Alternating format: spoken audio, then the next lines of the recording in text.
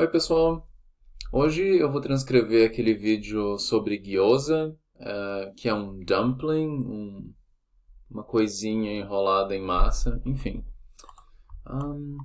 Eu não assisti esse vídeo completamente, mas eu achei que seria interessante vocês transcreverem, e agora eu vou fazer esse trabalho também de transcrição, para que vocês vejam a linguagem escrita, e para que vocês me vejam pronunciando também essa linguagem no meu sotaque, que é parecido com o dela, e na minha velocidade. Ok, vamos lá.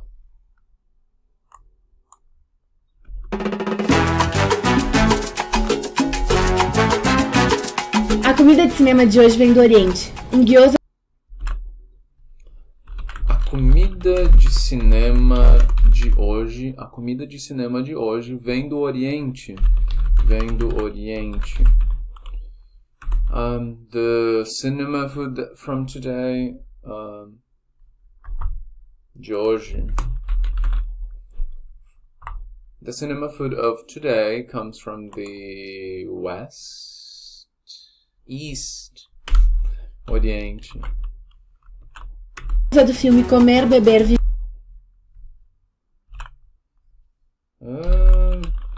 Do filme Jesus. This is Portuguese and I'm a native speaker, but anyway. I'm just a bit lost. Viver. A gente conhece esses pastéis. A comida de cinema de hoje vem do Oriente. Um guioza do filme Comer, Beber, Viver. Guioza do filme Comer, Beber, Viver. Beber, viver. Um guioza do filme Comer, Beber, Viver.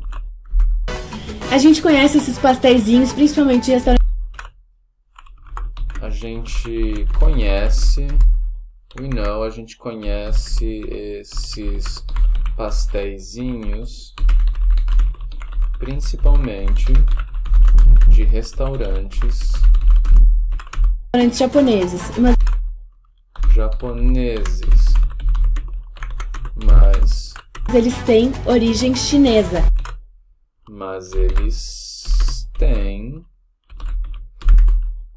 Acento porque é plural, origem chinesa.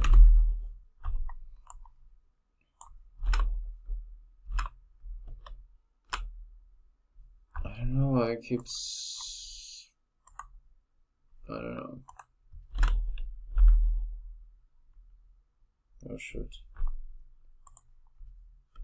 E se chamam jiaozi. And they call themselves, e se chamam jiaozi. I don't know.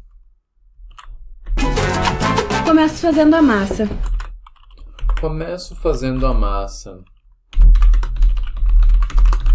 I start by doing the dough.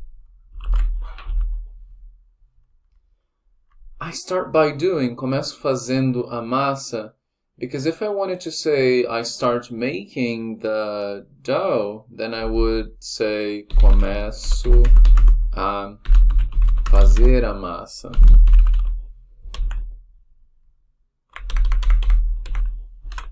Põe uma pitada de sal em uma xícara e meia de farinha. Ponho uma pitada de sal em uma xícara e meia de farinha. Põe uma pitada de sal em uma xícara e meia de farinha de trigo. Uma xícara e meia de farinha de trigo. E vou acrescentando cerca de meia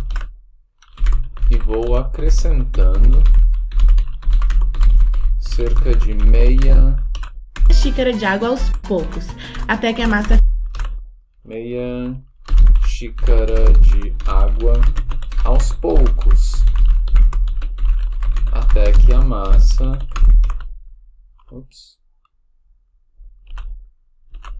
fique lisa e não grude. Fique lisa e não grude. Até que a massa fique lisa e não grude. Until the dough becomes smooth and doesn't stick. Nas mãos. E não grude nas mãos.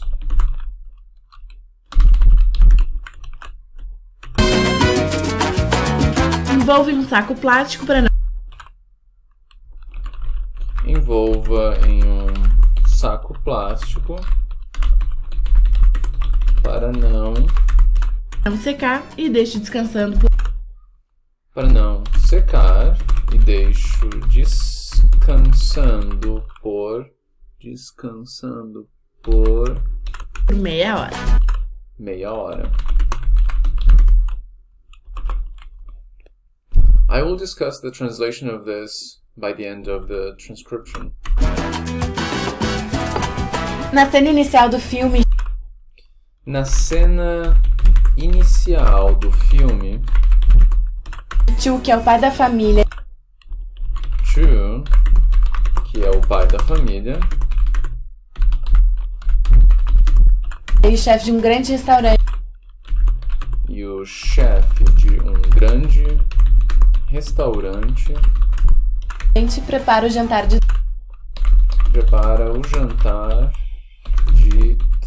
todos? Domingo. É uma De todo domingo. cena fantástica para nós que gostamos de cozinhar. É uma cena fantástica para nós que gostamos de cozinhar. De cozinha. Eu adoro a destreza dele com cutelo. Eu adoro a destreza dele com o cutelo. Cutelo, que é essa faca. Cutelo. Eu não sei se escreve. I'm not sure if it's double L or not, but in Portuguese, definitely not. Aqui que nós conhecemos dos desenhos animados. Essa faca, essa ferramenta? A dele com cutelo, que é essa faca aqui que nós conhecemos. Que é essa faca aqui que nós conhecemos Dos desenhos animados. dos desenhos animados. Essa faca aqui, que nós conhecemos dos desenhos animados. Agora eu pico bem 250.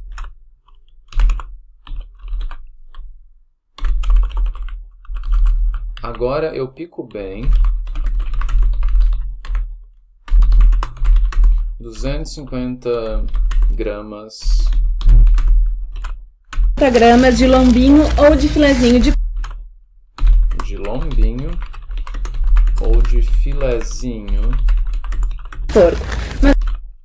de porco. Mas dá pra fazer com frango ou até com vegetais.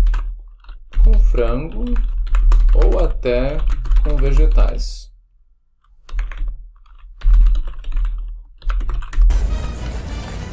Claro que dá pra fazer tudo isso no processador. Claro que dá pra fazer tudo isso.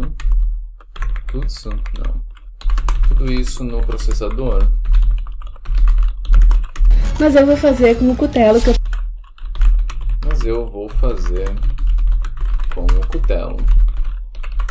Tô super afim de me divertir com... Que eu tô super afim de me divertir com ele.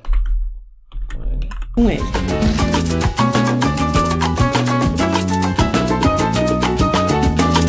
Quando estiver bem picadinho, leva uma...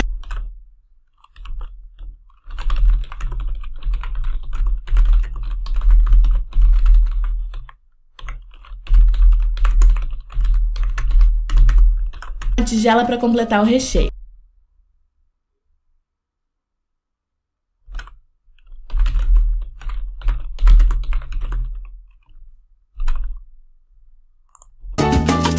Quando Quando estiver bem picadinho, leva uma tigela para completar o recheio. Leva uma tigela para completar o recheio. Adiciono uma colher de sopa de molho de soja. Adiciono uma colher de sopa de molho de soja. Uma de vinagre de arroz. Uma de vinagre de arroz.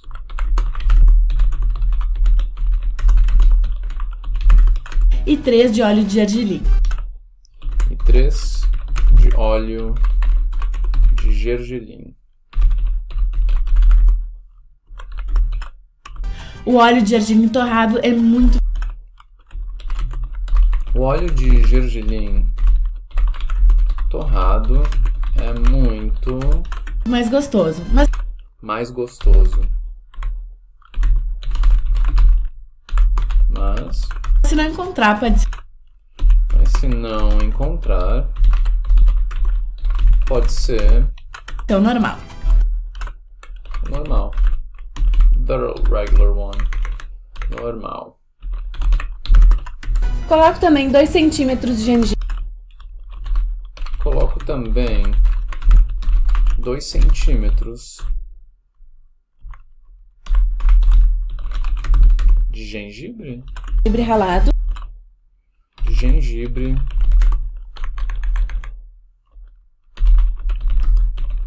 ralado. Um dente de alho. Um dente de alho Picadinho. picadinho, chopped up. E 2 colheres de sopa de cebolinha verde.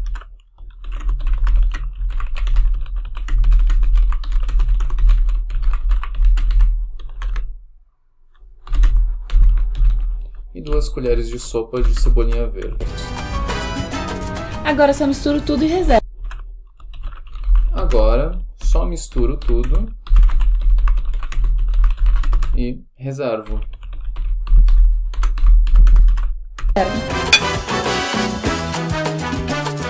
No filme, o tio faz tudo com uma habilidade. No filme, o tio faz tudo com uma habilidade. O tio faz tudo com uma habilidade. Habilidade incrível. Incrível. Ups. Mas como eu não sou uma chefe chinesa, Mas como eu não sou uma chefe chinesa, vou fazer. Mas como eu não sou uma chefe chinesa, vou fazer de uma maneira mais fácil. Vou fazer de uma maneira mais fácil.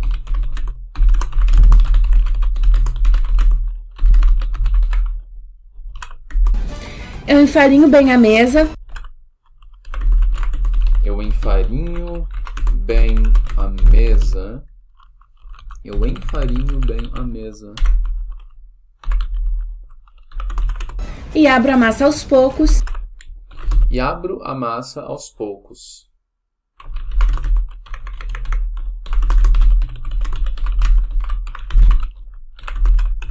De uma maneira que ela fique bem fina. De uma maneira que ela fique bem fina.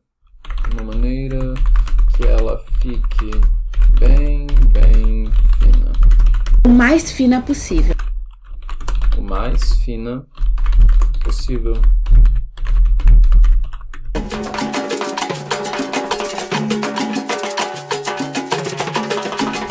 Para formatar, uso um copo de...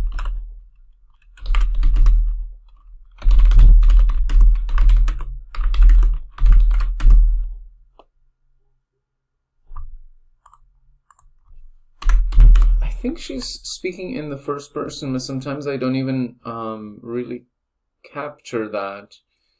I'm judging it by this one, e abro a massa, and I open the dough, eu enfarinho. Therefore, she is speaking in first person, and this is why use um copo, use um copo, use um copo. It's a little difference. De boca larguinha. Como Um copo de boca larguinha. Como esse aqui. esse. Como esse. Assim fica com um tamanho ótimo. Assim fica com um tamanho ótimo. Faço isso com toda a massa. Faço isso com toda a massa. O que deve render cerca de 60 guiosas.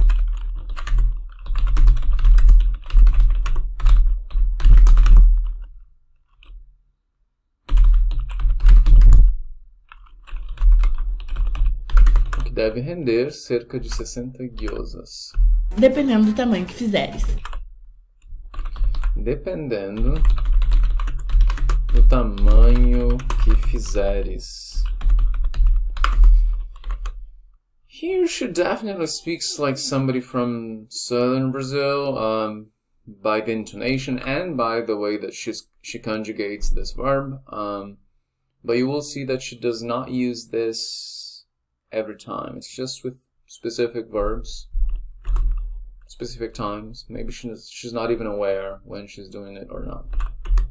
Vou empilhando os discos, mas Vou empilhando os discos, mas sem nunca esquecer de enfarinhar sem nunca esquecer de enfarinhar bem para que não se grudem.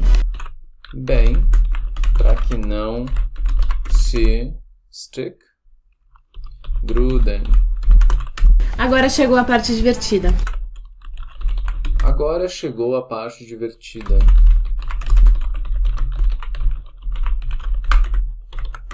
A hora de botar o recheio. A hora de botar o recheio. Eu ponho mais ou menos uma bolinha desse tamanho. Eu ponho mais ou menos uma bolinha desse tamanho. Tamanho assim. Desse tamanho assim. Selo com um pouquinho de água. Selo com um pouquinho de água. Como se fosse um pastel. Como se fosse, as if it were, as if it was, como se fosse um pastel.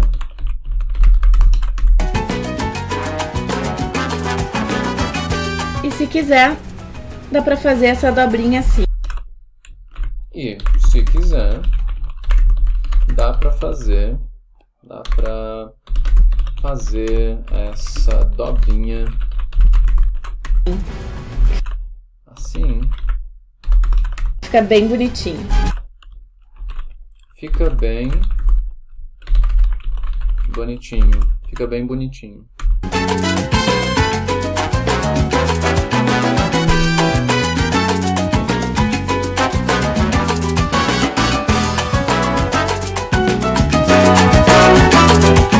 O guioza é cozido no vapor.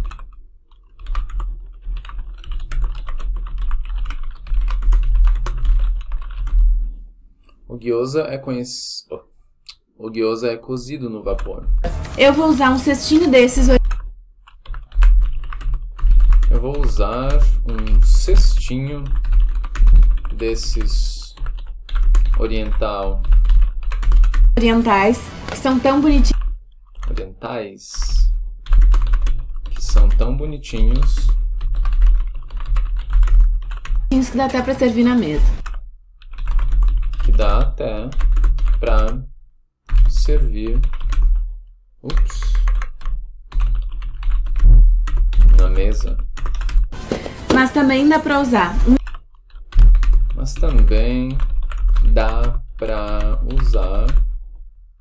escorredor de massa. Um escorredor de massa que tu põe em cima da panela. So here she didn't use the actual conjugation for tu, and this is the way that most of us here in Santa Catarina we would conjugate verbs. We would say tu but then not conjugated as tu, we would actually conjugate it just as você, but using tu. This is the way that I speak, at least. Ou desses cozivapores, que super servem também. Em cima da panela, ou desses cozivapores, que super servem também. Desses, um escorredor de massa que tu põe em cima da panela. Que tu põe em cima da panela. Ou desses cozivapores. Desses cozivapores? Nunca tinha ouvido falar essa palavra. I'd never heard this word before, but makes sense. Cozinhar, vapores, vapor, steam. Que super servem também. Que super servem também. Bem, já deixei a água fervendo. Já deixei a água fervendo. Não precisa ser muito, porque eu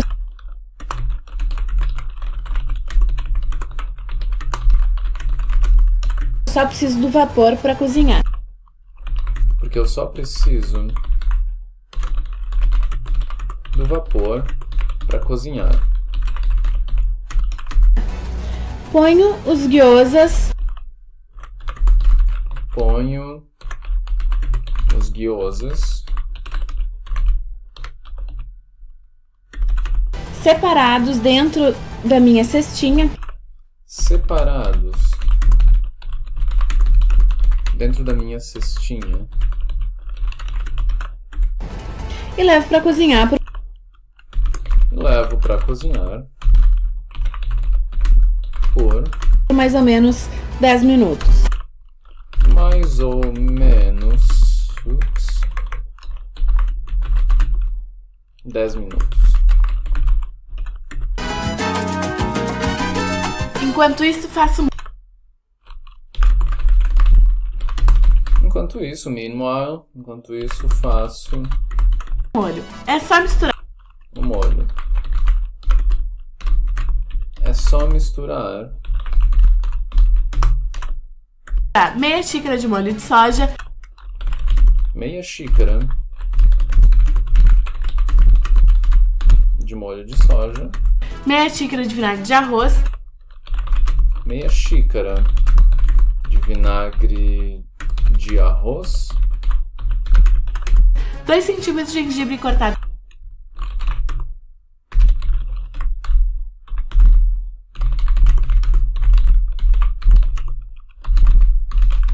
Dois centímetros de gengibre cortado. Em bastões finos. 2 centímetros de gengibre cortado em bastões finos. Em bastões finos. Um dente de alho picado. E para finalizar,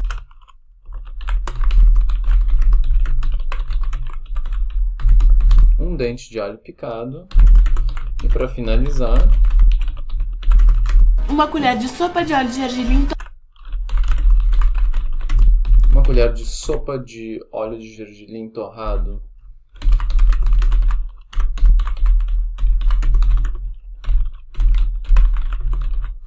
Torrado.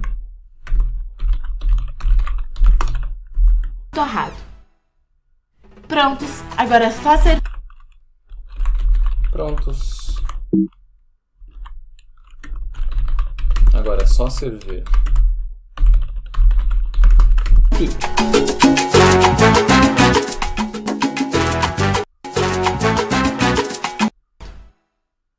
Prontos, agora é só servir.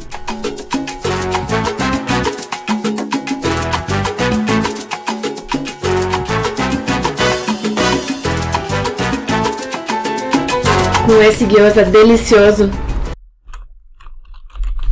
Com esse guioza delicioso. Até quem não é da família vai se reunir ao redor. Até quem não é da família vai se reunir ao redor. Até quem não é da família vai se reunir ao redor da mesa para um bom jantar de domingo. Da mesa para um bom jantar de domingo. Um beijo e até a próxima.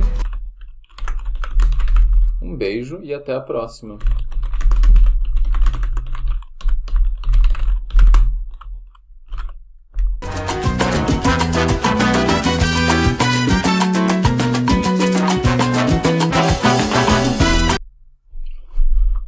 Okay, so we have transcribed the video, and now I'm going to go over the text and translate it into English so that you can do something about it or just have a better understanding. I do not recommend that you write down the Portuguese, any Portuguese whatsoever. Just listen to me, internalize a few things, maybe read your transcription or watch the video repeatedly again without subtitles. And while she's saying it, then you keep trying to imagine what I translated in this video, you know, so that you can connect those two. A comida de cinema de hoje vem do Oriente. The food of cinema of today comes from Orient, Oriente, the eastern part of the world. Guioza, I don't know this in English actually. Search with Google. Guioza, oops. English. Giza?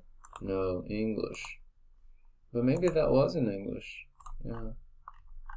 Now I can't leave here. Guioza, maybe it's this.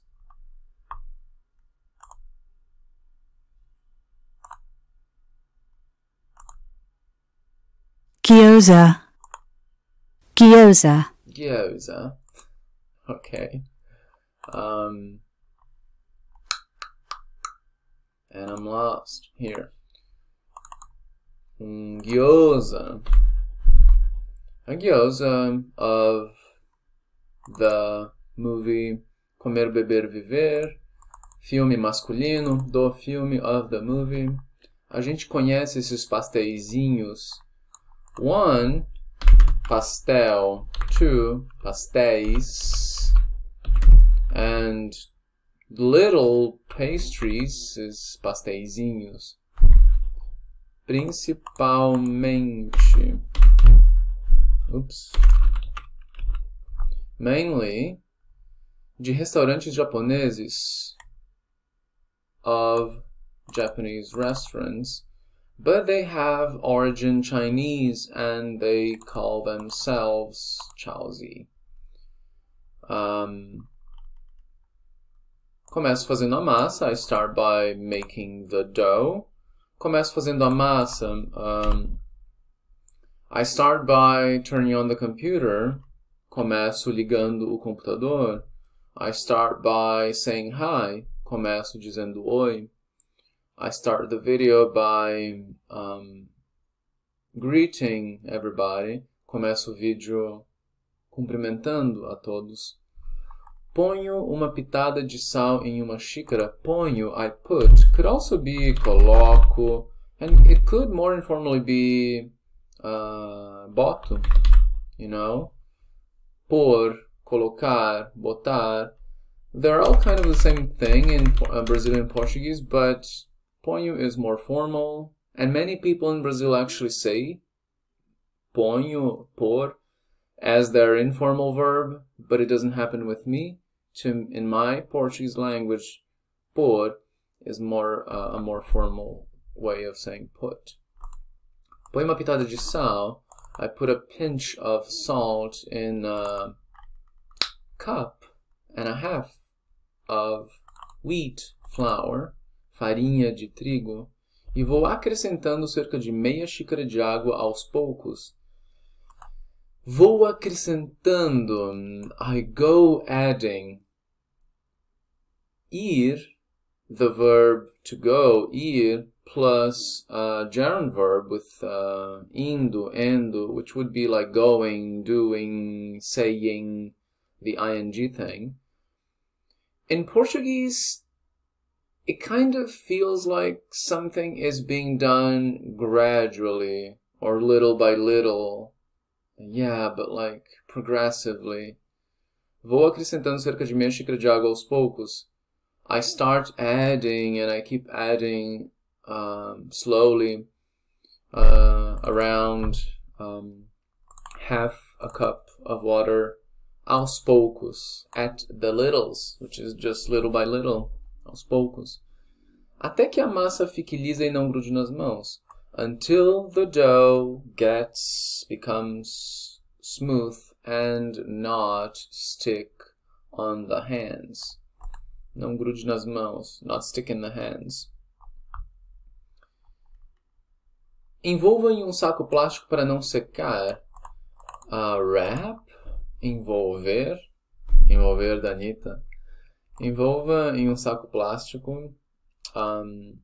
Wrap it in a plastic bag.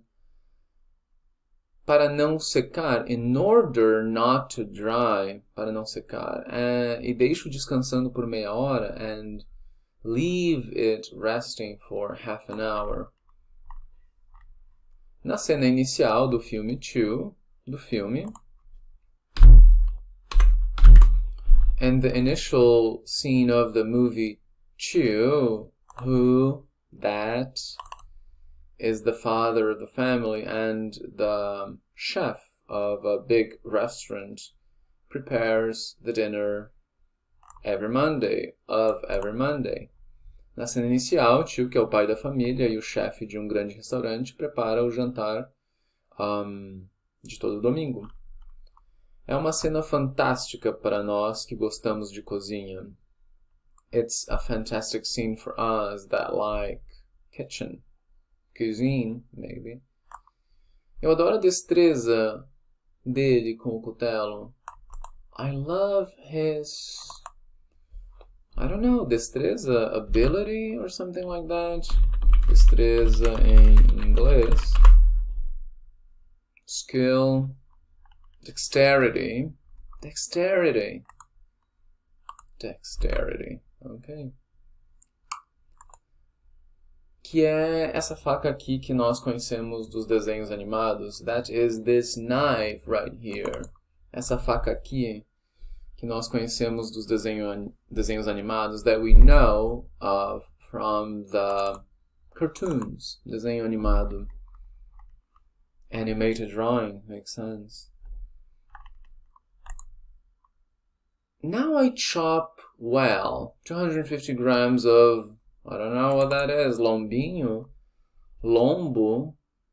Lombo is like the rare part of animals.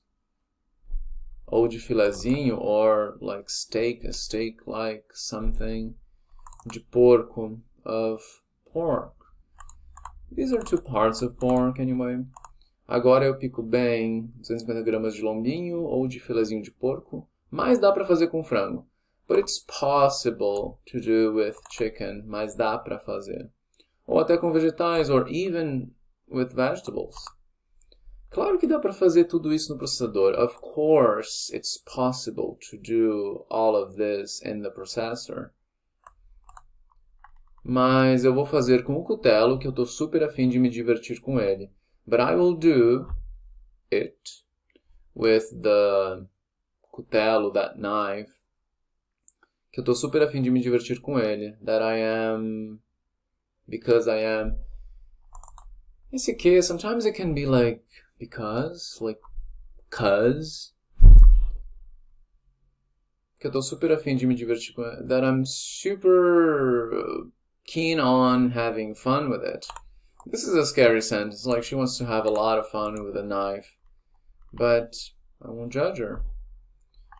Quando estiver bem picadinho, leve uma tigela para completar o recheio. When it is in the future, whenever it finally is, quando estiver bem picadinho, when it is finally very well chopped up, levo a uma tigela para completar o recheio. I take it to a bowl to complete, in order to complete the filling, like the stuffing. Adiciono uma colher de sopa de molho de soja. I add a spoon. Oh my god. Teaspoon is the small one. Tablespoon. In Portuguese, colher de sopa, soup spoon. But then in English, tablespoon. De molho de soja, of soy sauce. Sauce, molho, soja, soy. Uma de vinagre de arroz, 1 tablespoon. Uma de vinagre de arroz, 1 of vinegar of rice. Rice, vinegar. Vinagre de arroz. E 3 de óleo de gergelim. And 3 of gergelim oil. Gergelim. Sesame. Of course.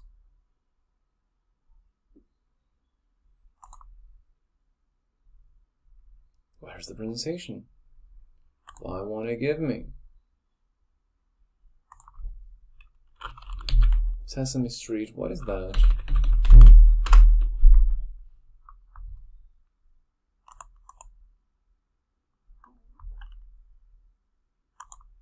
Sesame. Sesame. A herb grown from the small oval seeds and its oil. Okie dokie. O óleo de gergelim, sesame oil. Toasted sesame oil, torrado, é muito mais gostoso. Is a lot tastier. Mais gostoso. Gostoso, tasty. Mais gostoso, tastier. Mas se não encontrar, pode ser o normal. But if you don't find it, it can be the regular one. Pode ser o normal. You can use the regular one. Coloco também 2 centímetros de gengibre ralado. I put as well 2 centimeters of grated ginger. Ralado. Ralar, to grate. Ralador, the grater itself. Dente de alho picadinho.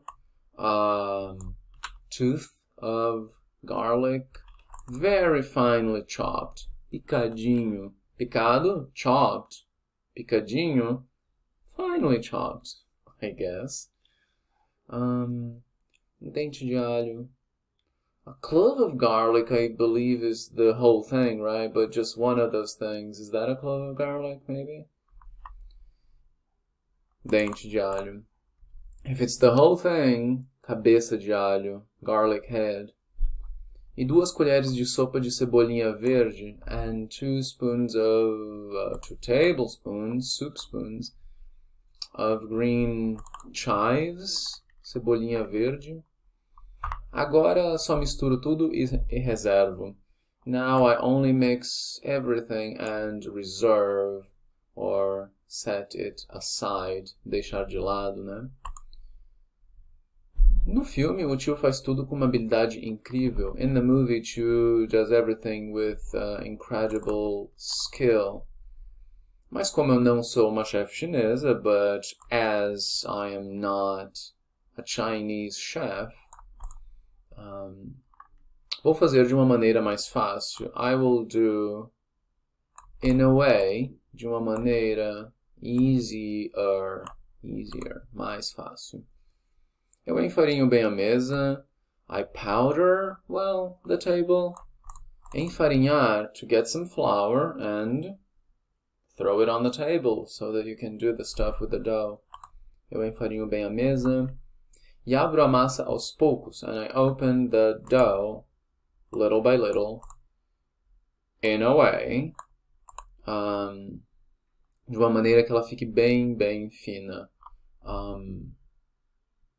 Yeah, in a way that makes it that it becomes well, fine, thin, very, very thin. O mais fina possível. As thin as possible. The most thin possible, literally. The most thin possible. As thin as possible. To format, to shape it, uso copo de boca larguinha como esse. I use cup or a glass de boca larguinha with of large, kind of large mouth or opening. Como esse, like this one. Assim fica com tamanho ótimo.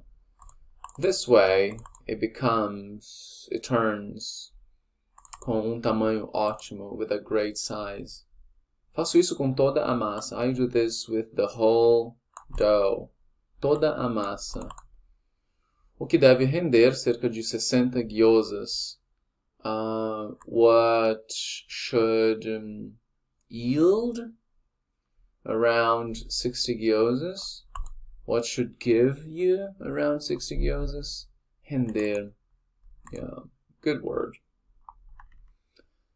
Dependendo do tamanho que fizeres. Depending on the size that you make them.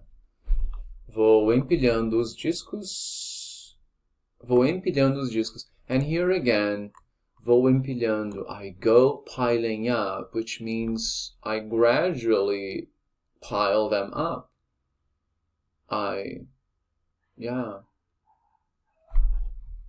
Mas sem nunca esquecer de enfarinhar bem para que não se grudem.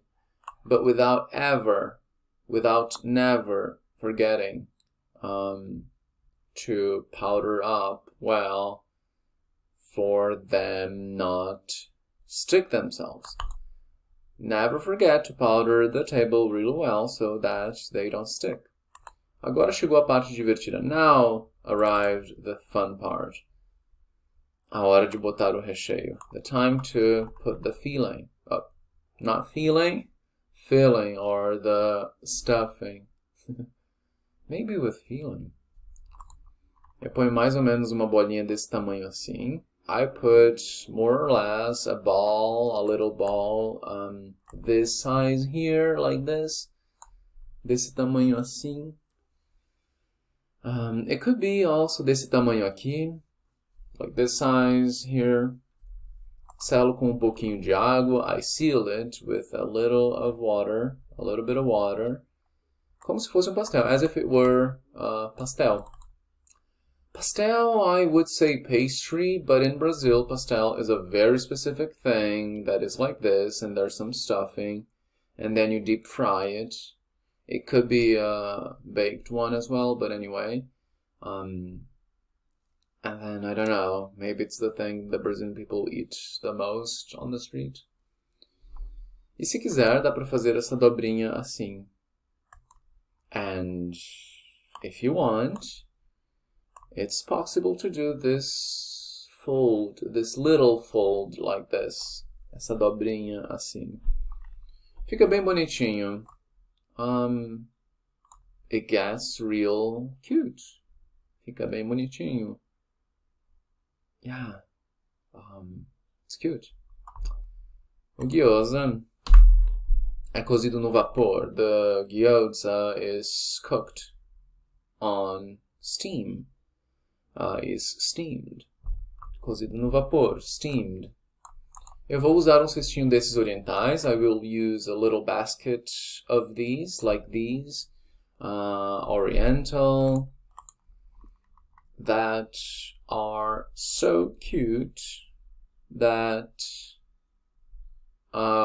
it's even possible that you can even serve on the table.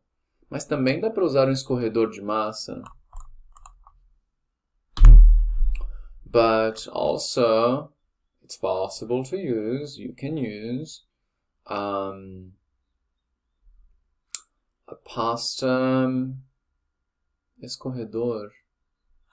The thing that lets the water out and then you're left with only the pasta. Strainer? Strainer, I guess. Escorredor. Colander? Oh, shoot. What's a strainer then?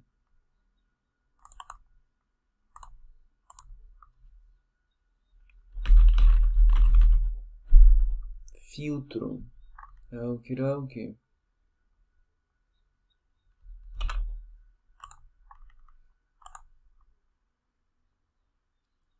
Colander. Um escorredor de massa que tu põe em cima da panela. That you place on top of the pan, the pot. Ou desses coisas vapores, or one of these cook vapors, steam cookers, coisas vapores, que super servem também.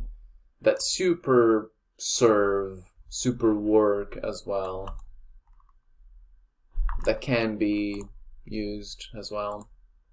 Já deixei a água fervendo. I have already left the water boiling. Não precisa ser muito, porque eu só preciso do vapor para cozinhar.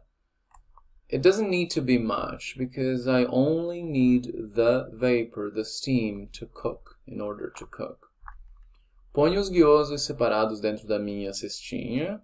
I put the gyozas separated, apart, dentro da minha cestinha, inside of my little basket, e levo para cozinhar por mais ou menos 10 minutos, and I take it to cook for more or less 10 minutes. Meanwhile, enquanto isso, I make the sauce, faço o molho. It's just to mix half a cup of soy sauce, half a cup of rice vinegar, and then here it continues, I don't know what I put full stop. 2 centímetros de gengibre cortado em bastões finos. 2 centimeters of ginger cut in thin slices, maybe? Bastões, like a bat. I don't know. 1 dente de alho picado. One of those garlic things. E para finalizar, and to wrap it up, to finish it, 1 colher de sopa de óleo de gergelim torrado. 1 tablespoon of toasted sesame. Ready, they are ready. Prontos. The gyozas are ready.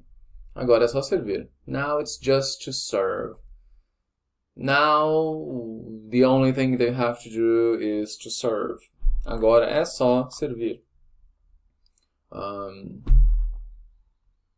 Com esse gyoza delicioso, with this delicious gyoza, até quem não é da família, even who is not from the family, vai se reunir ao redor da mesa para um bom jantar de domingo. Will reunite, or will gather together around the table for a good dinner of Sunday, for a good Sunday dinner. Beijo e até a próxima. A kiss and see you next time. And until the next one. Obrigado, gente. Foi um longo vídeo, então, claro, não assista ele todo, né? Mas talvez deixe ele como plano de fundo, ou talvez pule para as partes que você mais precisa. Obrigado.